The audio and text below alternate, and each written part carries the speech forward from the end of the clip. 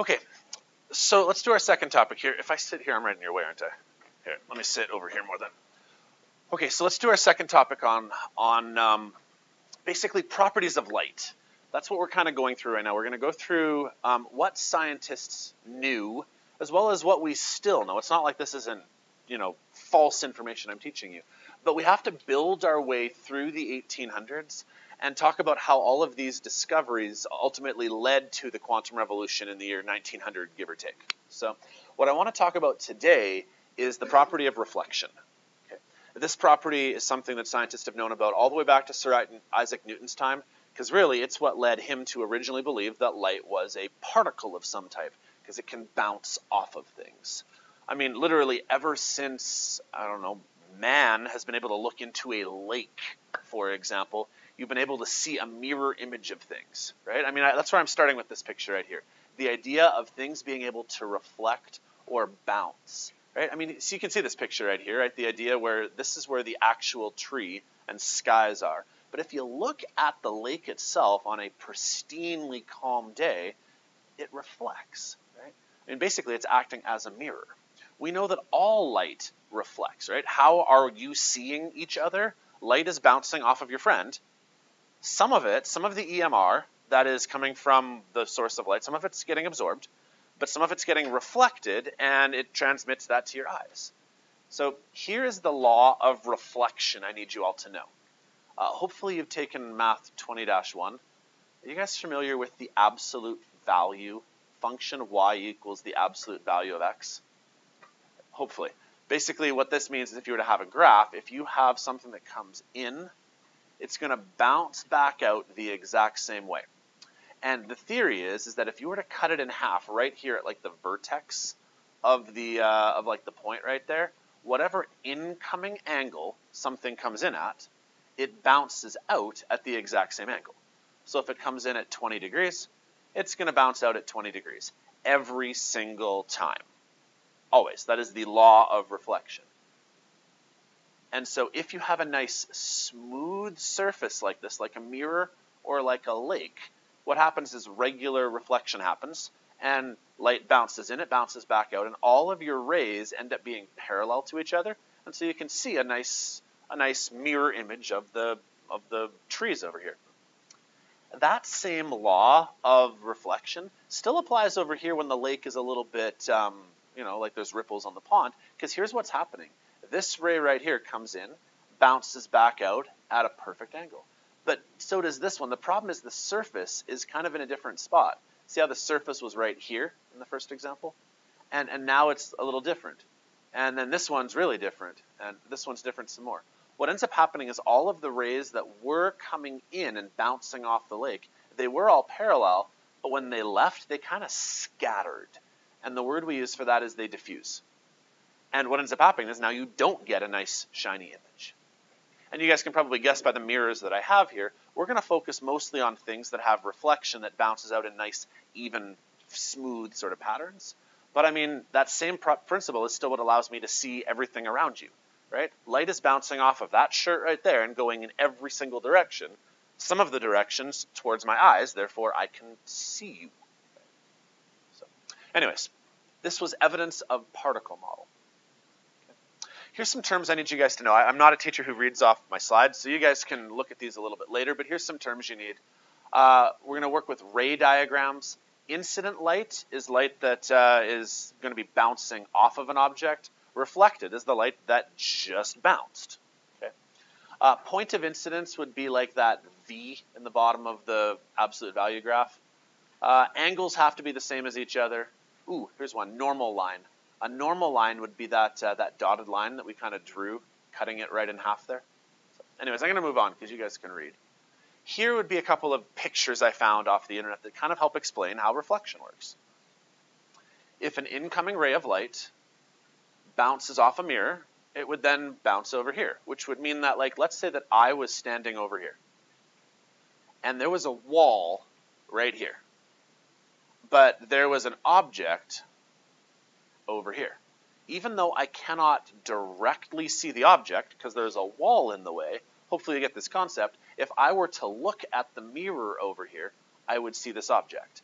Now, a lot of times we kind of envision that like the person, you might think that you should be drawing the rays from the person's eyes to the mirror and then from the mirror to the object, but that's not how things work. Your eyes don't shoot out laser beams, right? Unless any of you here are part of the X-Men. Okay, I didn't think so.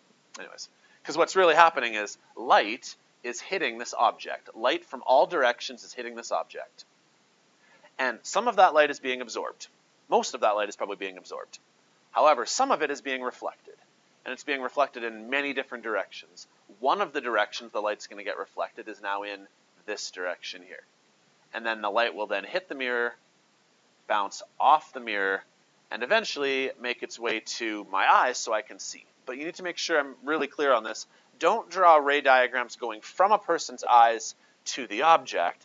That's what we think of. What's really happening is light is bouncing off the object, then off the mirror, then to you so you can see it. Here's another kind of picture illustrating the same thing, but now I want to bring in a new term of vocabulary. The word we use is called a virtual image. Okay. What a virtual image refers to is the fact that when you're seeing something in the mirror, you're not actually seeing the real object, you're seeing something that looks like the object.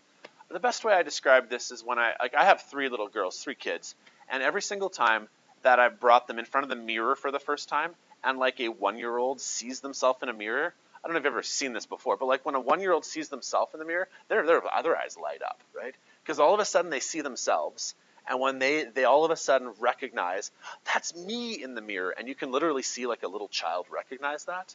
Well, are they actually seeing another person inside the mirror? No, they're just seeing themselves. They're seeing a virtual image, right? I think we as adults, we don't have that same sense of wonder, but I gotta tell you, like when my little kids look in the mirror for the first time and they see themselves and they think it's amazing, that's what I think, a virtual image, right? Because here's what's happening. This person right here is seeing an object that feels like it's like behind the mirror. They're seeing themselves in a mirror, but they're not really seeing something that's back here. They're seeing something that's actually, the light ray has bounced this way over there. We call this thing then a virtual image. Does that make sense? So when you're seeing something in the mirror, likely you're seeing a virtual image. I've got a couple of flash animations here that hopefully will work that kind of illustrate a couple of principles here. Just let it run a couple of times here. You guys can see here that all of these rays here, they're kind of bouncing out. They're all bouncing. And right here is where you're going to perceive the image to be. You have to watch this a few times, I think. Here's where the actual object is. This is the actual object. The actual object sends light rays out in all directions, and they bounce off the mirror. Well, as they bounce off the mirror, see how they all bounced off with a nice absolute value equal shape? If we were to continue all of these lines, the image appears to have emanated from this location back here. We call that the virtual image. And if I could, I need you guys to kind of come to my table up here. I'm going to do a quick little demo and try to illustrate how that looks. So you have to kind of come up here. You need to go mobile for a bit. I want to show you a quick little demo here.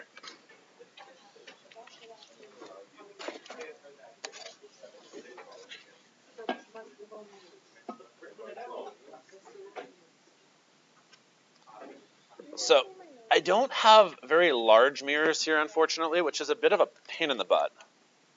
But here's what I'm going to do. I need for you guys to be able to go down so that you can see into the mirror. So you're going to actually have to be able to get a little bit lower. And I'm going to put this marker right there. And so hopefully what you're going to be able to see is like the bottom half of the marker, but you're going to have to you have to look flat on, okay? So yeah, like duck down, okay? So if you duck down, like for me, from my perspective, I see the marker right on this part right here.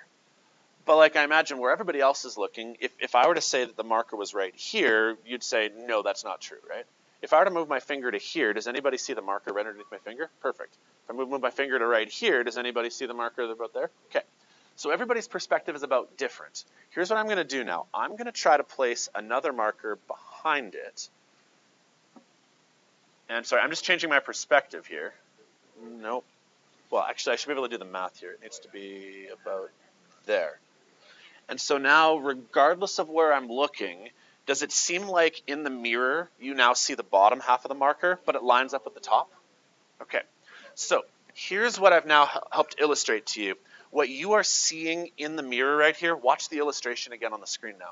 This was the actual marker, and I don't care where you were looking from. Someone was looking from over here. Someone was here, someone was here, someone was here, someone was here. But we all perceive the marker as being on the other side of the mirror in this location right here. And so right here behind the mirror, we perceive the marker as emanating from there, but it's not. We know that. Does that kind of help explain, though, what a virtual image is? Is that you're all, regardless of where you're seeing it, you're feeling it from the same spot? Okay, cool. Okay, you guys can head back, but hopefully that demo kind of explained what I'm referring to here. Where's my board again?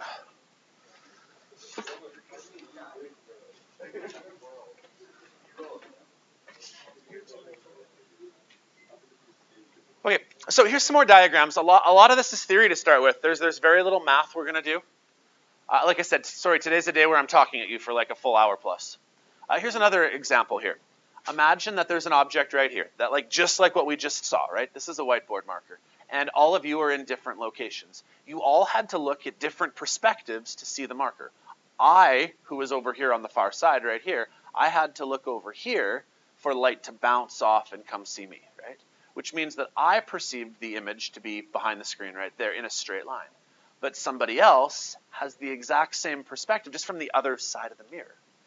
The cool thing here, though, the thing I need to point out is if you were too far away, if you are Ray Zuvlight, who I don't know who that is, but I found this online, so if you are Ray and you're standing way over here, if you were trying to look to this spot right here, see how this person right here is aiming up with the image? This person's aiming up with the image. This person's aiming up with the image. Well, if this guy right here aims up with the image in the same spot right there, would Ray actually see anything? Well, no, because the mirror didn't reach far enough. But if the mirror did reach far enough, the ray of light would have bounced. Now, I want to make sure I'm clear, though. The ray of light should actually be drawn like this. It was coming in like this. Shh, please, guys. I got to talk for a long time today. The ray is actually coming this way, though. Make sure you're clear that it's going from the object, off the mirror, to the person. But, again, if there is no mirror over there, there is no image back here.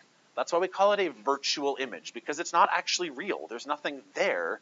We just perceive it as being there. One of the most common places that people will play mirror tricks, there's really two I can think of. One is in like a fun house, where you're supposed to stand in the fun house and mirrors will play optical illusions on your eyes. Probably the more important one, though, magicians will use mirrors a lot in order to try to make objects disappear or to try to play an optical illusion on you. So, all right, I got to move forward here. Plane mirrors are flat mirrors, and plane mirrors are pretty boring. There's not a whole lot that's special about them. I need to spend some time today, though, talking with you guys about concave and convex mirrors. And those are the mirrors that I originally had up here. If you guys aren't familiar with them, here are the two types. So I'll see that I can have them both lean here a little bit without falling over.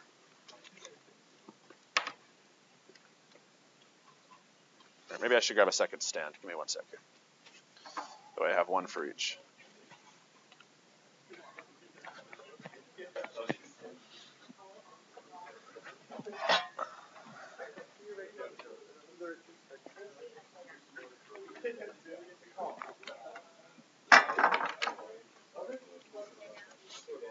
Okay. So class, here are the two different types of mirrors. There we go. That are curved. This one right here is called a concave mirror, and this one over here is called a convex.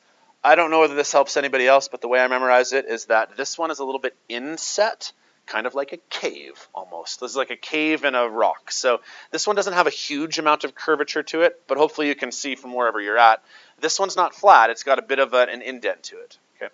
This one over here is a convex mirror, and it's the opposite, basically. It kind of protrudes outwards. And each of these mirrors has different properties depending on how you use them. One of the most common ways that kids will actually know about mirrors before I even teach them is from a spoon. If you ever looked at your reflection in a spoon, it's a little different if you look from the back side of the spoon to the front side of the spoon. Sometimes your image is right side up. Sometimes it's upside down. And so my goal over the next, I don't know, half an hour, how much longer I have, is I want to explain some of the principles behind how mirrors work, specifically when they are curved. So I got some more key terms I need you guys to know. Again, I'm not going to spend long on this slide because you guys can copy it down later. The terms we need to know are center, focal point, principal axis, vertex, object, and image. Okay, there we go. You guys can write that down in a sec. Let me show you this on an example here. This is your curved mirror. Would this be an example of a concave or a convex mirror? Concave, because it's bending inwards, kind of like a cave. It's kind of inset. Fellas? Shh. Okay, now in terms of how this works, a mirror is actually a part of a sphere. You have to almost imagine that if you could, this mirror right here that's curved, it actually would fit like a circular pattern. It is not drawn overly well, but if you kind of kept this going in all directions, what we have is like a snippet, a portion of what would have been a sphere.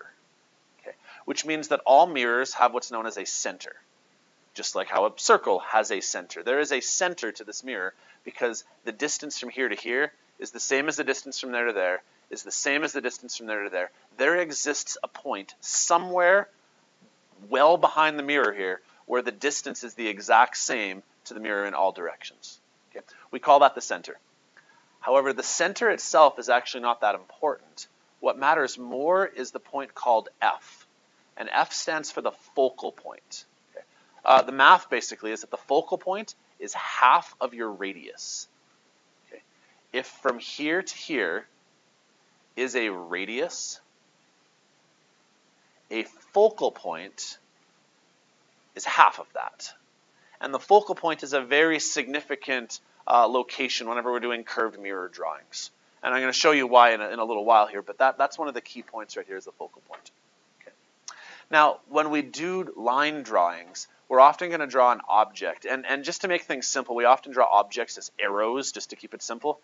But eventually we can make more sophisticated drawings, but this could be an object.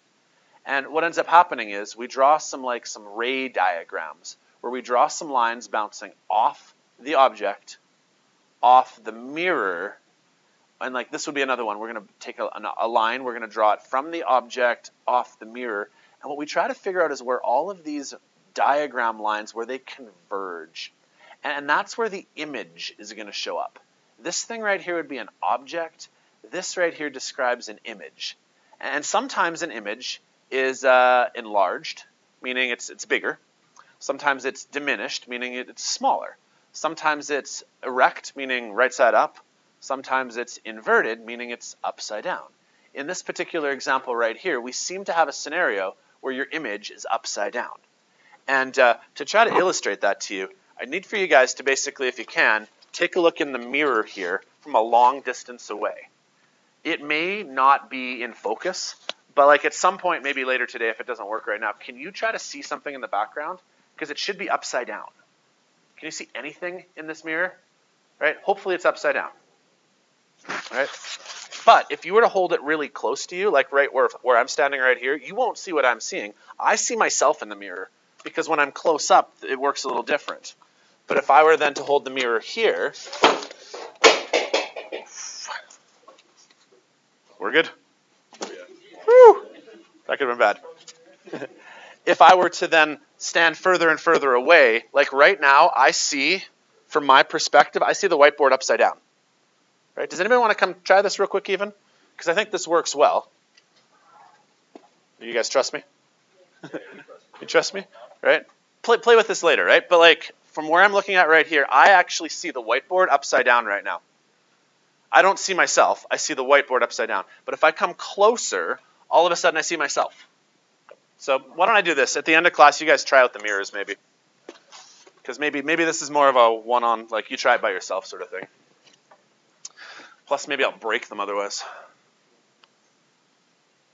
Okay, here's the rules you guys need to know in terms of trying to figure out how this works. Okay, here's your 3 rules. Rule number 1. Any ray that goes parallel to the principal axis, that's what PA stands for, principal axis. Any ray that was parallel to the principal axis always reflects through the focal point. Okay. Can you guys see this blue ray right here? How it was coming in parallel to our straight on axis right here? Well, what ends up happening is when this ray bounces off the mirror, the same law of reflection applies. It still got cut directly in half and half each way, but what happens is any parallel rays always bounce through what's known as our focal point. Okay. Second rule, any ray that goes through the focal point always reflects back parallel to the principal axis. So suggest there was a ray that came in like this, and it went through the focal point. When it hits the mirror, the way the math works out is that it always, again, cuts in half equally here. I didn't draw that very well at all. Cuts in half equally, and it bounces back parallel. The third rule is that anything that goes through the center always bounces right back through the center. That's the key characteristic of the center of your circle, is that if you had a ray that went right through the center, it would then hit the mirror and then come right back again. Okay. And what we're going to do over the next couple minutes here is what's called a ray diagram. We're going to try to make a prediction as to, with the type of mirror and the location of objects, are you going to see the objects really big or really small? Are you going to see them upside down or not? Okay. I think we just need to hop into some examples. I've got some flash animations first, and then let's do some examples. So here's an example. Let's say that you have an object here. Here you have an object, and light bounces off the object in all directions. So bear with me, it's going to have to run through a few times. Light's going to bounce off in all directions. This person here is going to see the object. This person here is going to see the object. I wish I could pause this, but I don't think I can. Okay. What ends up happening is all of the lines kind of converged right here. Can you guys see how every single person converged right there? That is where the image is going to appear to people. So when I look in the mirror right here, if I look this way, I'll see the image. If a person over here looks, maybe I can draw on top. Maybe this will help. I always find this frustrating. There we go. Okay. I'll just draw on top of what they have here. Okay. So here's a ray of light coming through here. It's going to bounce through the focal point. And therefore, a person, this is an eye over here. A person over here would then see light go bounce, bounce, and it shows up in this person's eye. Okay. But light doesn't just bounce just in one direction, it bounces in many directions. So I'll just trace another line here. Let's say that light now goes, there we go, this way. Okay. So now light's going to bounce this direction. It would then bounce off the mirror and bounce towards a person over here. This person here has to aim this way to see this object. Person in green has to look straight on to see the object. I'm going to draw one more just to prove the point here. Where's the last one? There's another one. Okay, I'll do this one now. And let's say that another person is over here. So remember how I had the mirror out front there and we were all looking at it from a different perspective? This person over here in purple, where do they need to look to see the object? They need to look this way. This person needs to look this way, and this person needs to look this way. Everyone has to look in a slightly different direction to see the object that's way over here. Well, since everybody is looking in the same spot, everybody has to look at this location right here. And if everybody looks here, they will actually see this object over here. Does that make sense the way I'm describing that? Right? This person doesn't actually look at the object. This person looks, if I were to put an angle on this person has to look at an angle of, like, say, 45 degrees. This person right here has to look at an angle of 0 degrees. This person right here has to look at an angle of, let's call it 320 degrees. Every person here has to look at a different angle in order to see the exact same object, and they're all seeing it if they look at this location. And so that's why we call this the image location. Let me try a few more of these animations here. What ends up happening here is kind of the same thing. If a person was over here looking, they would see the candle, because the candle is going to make light go here, and then it's going to make light go here. Okay, so I should actually have a person over here. A person here would then have to look this way to see the candle. A person over here, so this is person 1, this is person 2. Person over here would have to look this way. These two people are looking in slightly different locations, but right here is where you have to look. If you look right here, you'll see this. That's kind of how the math works. Right? So same thing, when I put the mirror back up again, right? Take two people, right? Stand like a little distance away from each other, pick an object, and say, okay, I can see the clock. Can you see the clock? Right? And I'm going to have to look this way to see the clock. You're going to have to look this way to see the exact same thing based on the curved image. Okay, I got to keep moving on. Sometimes the way it works is that the rays actually converge as though they're behind the screen. We've already had that happen before, where what you're seeing is a virtual image. And you're seeing an image that is much bigger because the way the ray lines work is you're seeing something that's behind the object. Isn't this very similar to when you were seeing the object behind, like right here? Every single person here was perceiving the image as though it was on the other side of the mirror. Sometimes that happens too. So this would be a flash animation that tries to describe that right here. The way these lines work here is that this goes this way and then goes this way. And so there's a person over here trying to look. But another ray line ends up going this way and then that way. And so then a person over here tries to look. Now, none of these lines converged anywhere, but if you kind of extrapolate them backwards, both people are seeing the candle as though it's behind the mirror over here, and they see like a really big candle instead. So, okay, I think that's enough pictures. I got to get to some examples. You guys can look at those in a bit here. These are the main two diagrams you need to be able to do. This would be a ray diagram trying to explain how if you look into a concave mirror, it would then explain how you can see a small upside down image. So sometime later today, grab the big concave mirror and try to find something that looks upside down. But say you take the object and you move it way closer to the mirror. Take the object, put it right next to the mirror. You'd actually see, based on the way these ray diagrams work, you would see the image become very large. You'll have to try this. Let's do an example. If you don't have notes printed off, maybe try to draw this freehand, I guess. If you have notes printed off, this is a really common task we're going to do. It's called drawing a ray diagram. What we're going to do is we're going to make a prediction as to what it's going to look like when you have an object next to a convex mirror. This right here is a convex mirror because you can see how the object is kind of going towards the rounded side. So that I can avoid breaking this time. Okay.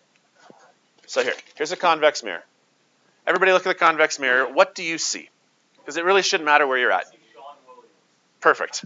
Yeah, I can see all you guys in the corner over there, right?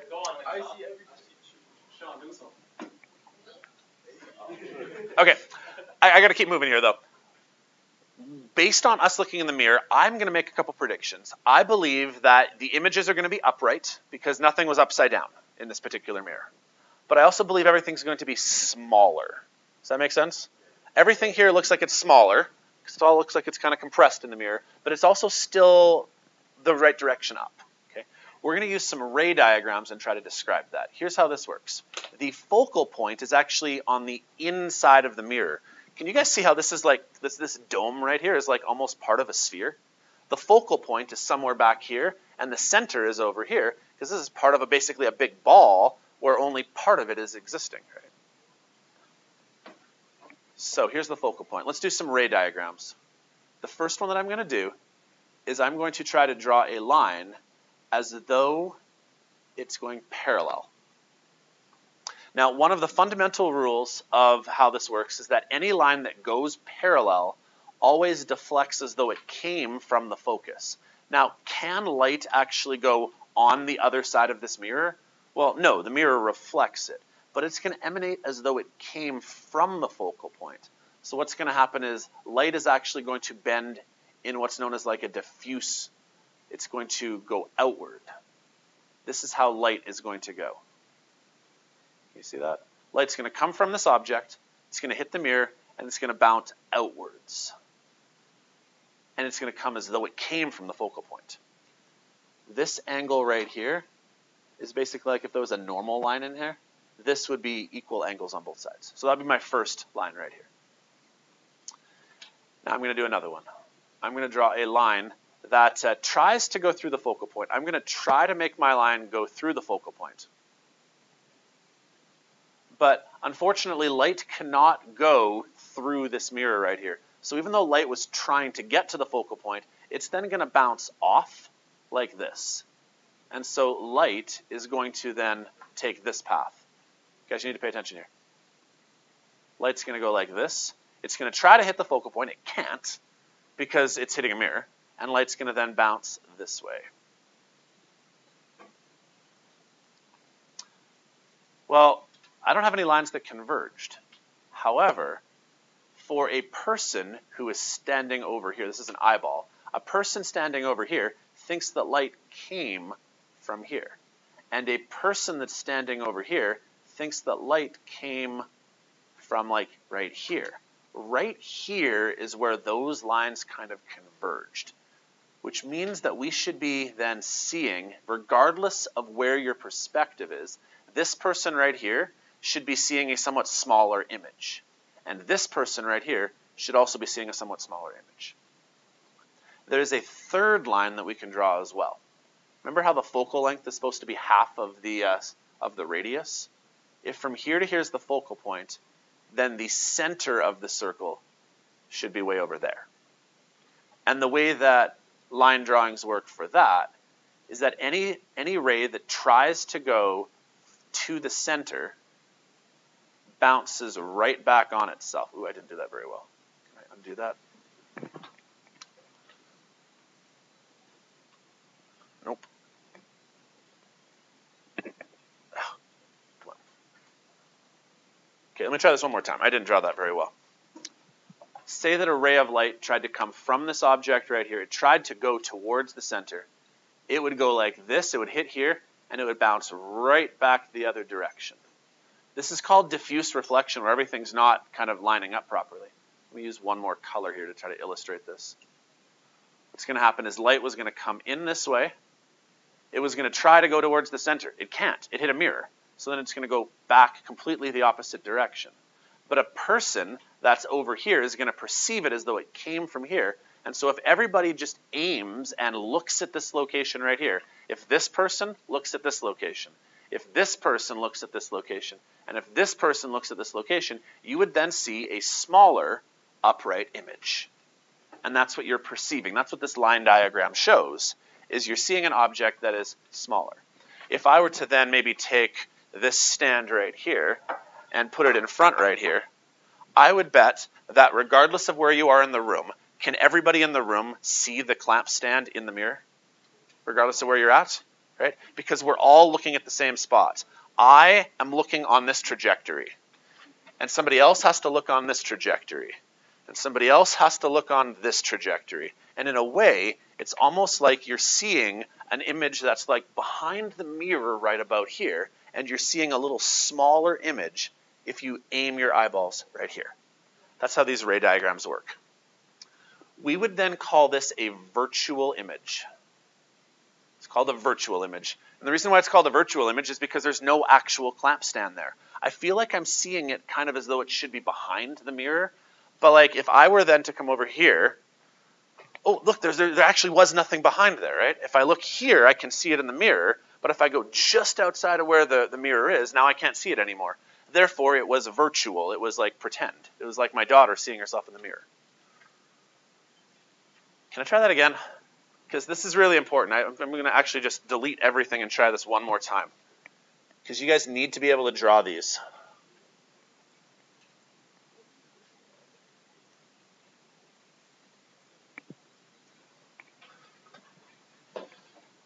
Okay, let me try this one more time. Try to explain how this works again.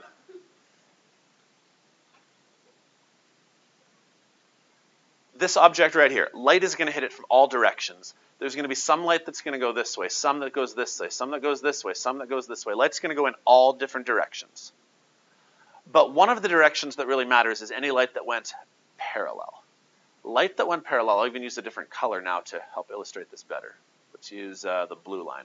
Any light that went parallel is going to try to go through the focus. And so it's going to go like this.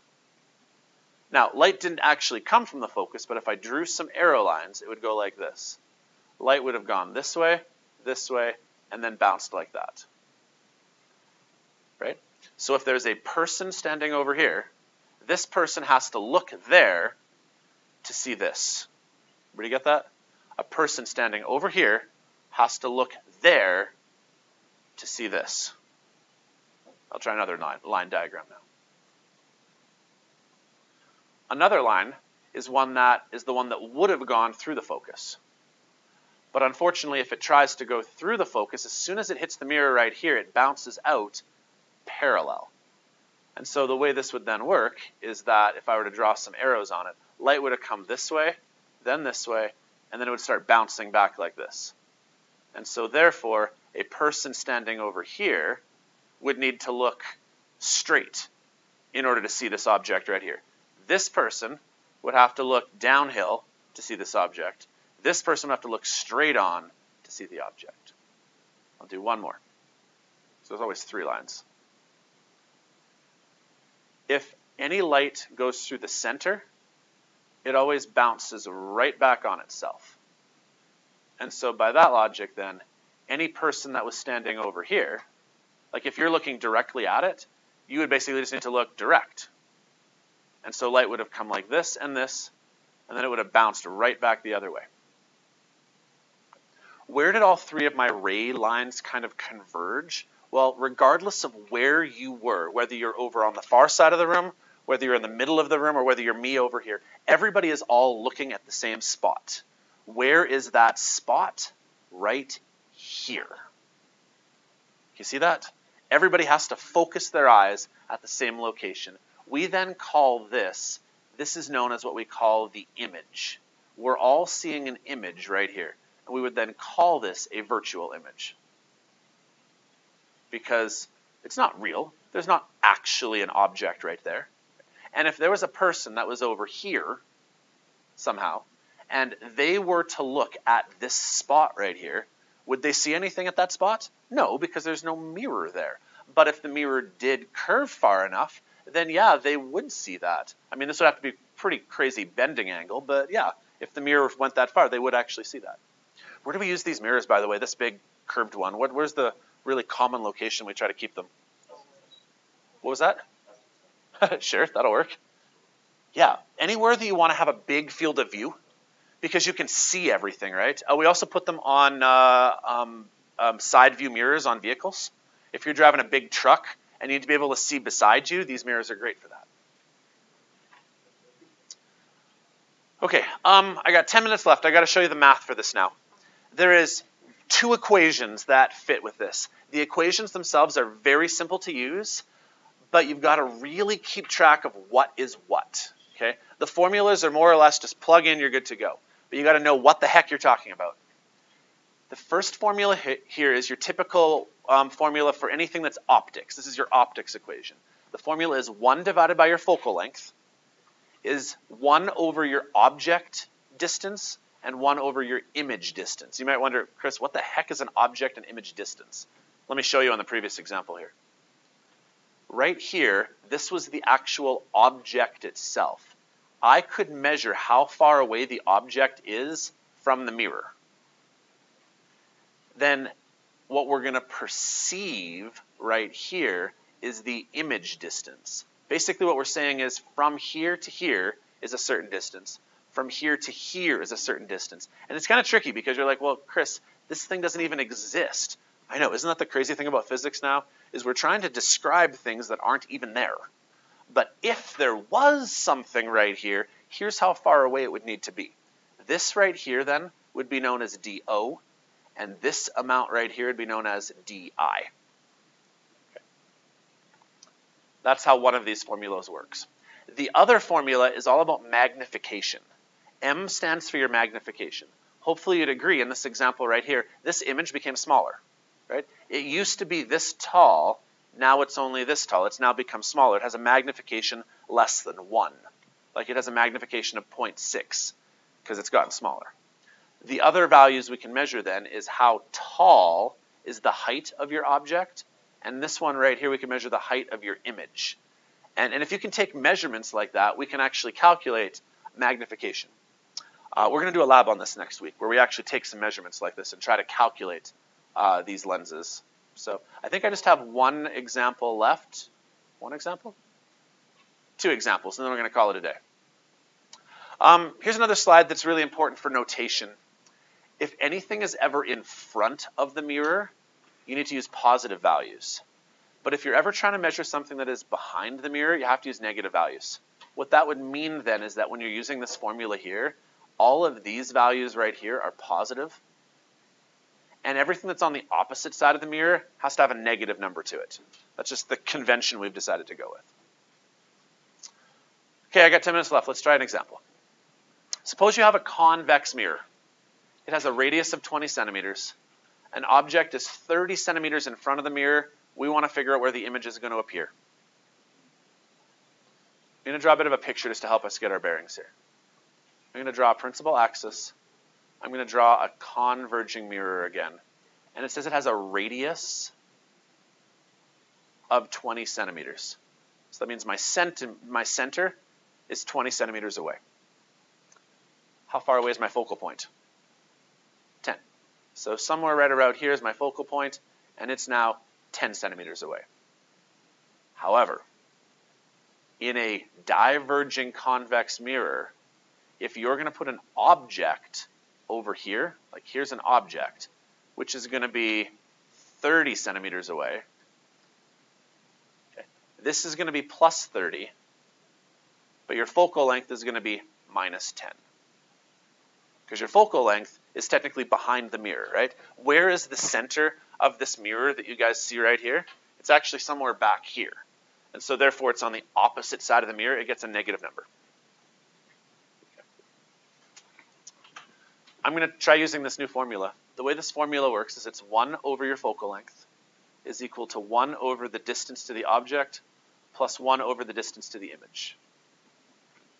Let's start plugging numbers in. This actually is, as long as you get your positives and negatives straight, it's like some of the most simple formulas we have. 1 over f, what's your focal length? Well, your focal length was 10. But your focal length's on the opposite side of the mirror, so this has to be 1 over negative 10.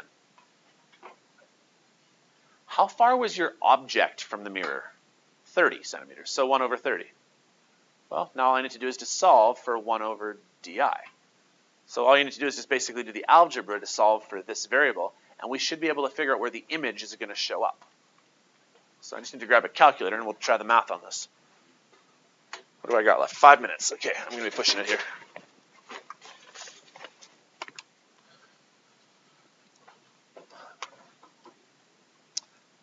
All right, here's how I'm going to solve it. I'm going to do 1 over minus 10 like this. I'm going to minus 1 over 30. And then I'm going to reciprocal this number to get di. That's kind of my shortcut as to how I'm going to write it. I'm going to bring the 1/30th to the other side by subtracting it. And then that's going to leave me with 1 over di. So if I reciprocal that, I'll get an answer. Minus 1 over 10, minus 1 over 30. And if I reciprocal that, I got this value here. Negative 7.5. What the heck does that even mean? Okay, well, negative 7.5 means that everybody needs to look, regardless of where you are. If you're over here, I don't care where you're standing, to see this image right here, you all have to try to look at a spot that is about 7.5 centimeters away. So right about here, 7.5 centimeters. On the other side of the mirror, that's where you're going to have to aim your vision. If one person looks here, they'll see this image right here. If this person looks there, they'll see the image bounce back to them. That's what that just calculated for us. Let me just show you this with my line diagrams again one more time. And I think I'm going to have to call her quits after this example. We'll have to do one more example tomorrow. Let me show you these line diagrams.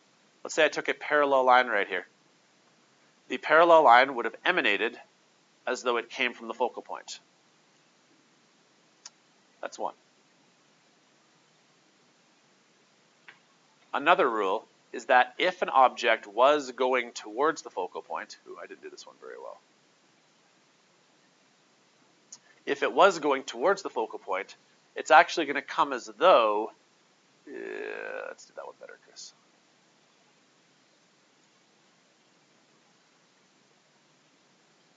There we go. Now I did better. Then what's going to happen for this line right here is light would have gone like this, like this, like this. It would have hit the mirror. It would have come back, but it would have emanated to a person standing over here. They'd have to be looking straight on, and they would see that it converges right here. The final line that you'd need to draw is, let's just use a black line, I guess, is if you drew it right towards the center, it would then bounce back on itself. And hopefully you guys can see, this is a mess right now. But hopefully you can see that all of my lines are kind of converging right here, thereby giving me an image that is smaller and appears as though it's kind of inside behind the mirror. And the math now proves it, because that's what this formula now does for us. Last one, then we'll call it quits. The second thing it says is, let's say the object was 5 centimeters tall. So this object right here is 5 centimeters tall. How much would the magnification right here be? Is this thing going to be bigger or smaller than 5 centimeters? Smaller, right? Can we kind of see that everything in that mirror there looks compressed? With the interruption, if we could have the following students to the office at the bell: Ethan Anderson, Thomas Frank, Jaden Gurney, Ty Oliver, Jason Jessen, Taylor Van E, Kobe Eagleplume, Antonio Greenwich, Sue Barkett, Owen Sanford, Alicia Jamel, Isaiah Clement, Mackenzie Let's cut the Somerville, list. Yasmin Kandawi, and Aaliyah Hungry Wolf. Thank you. Okay, I'm kind of having to brief this last one. We'll have to pick this up tomorrow. I'm using the magnification equation, and right now I'm going to eliminate the h part of it. I'm not going to use that part right now. But the way this would work is that your magnification is supposed to be equal to negative di over do. Well, my distance to the image was negative 7.5, so a double negative makes it positive 7.5. My distance to the object was 30. If I divide the two, it's 0.25. Why does that make sense? Because it's less than 1, therefore my image is now a quarter as big as it used to be. It used to be this tall, now it's 25% as big. Okay, we'll have to pick this up tomorrow. Thanks, everybody. This is a long topic, obviously. We'll pick it up more tomorrow. I have a question. Yeah. So, because like